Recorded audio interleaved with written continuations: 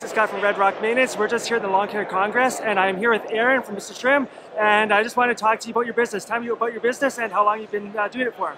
Well, second generation. We started back in 1979 when my father started it. I inherited the business about 4 years ago, and we have grown roughly 60% in that period. Nice. And what's been the hardest thing about your business to grow it? Learning the pricing. Learning the pricing. Hardest thing I've ever done. Nice. And how did you learn to do pricing better? Production rate pricing was the best thing I ever learned. Figure out your hourly rate, figure out how long a job takes, cost of materials, and just add it all together. Awesome, thanks. And just how many customers do you have? 207 Mow clients, 457 total clients last year. Wow, that's amazing. Well, thanks for talking to us. Have a great show. You too.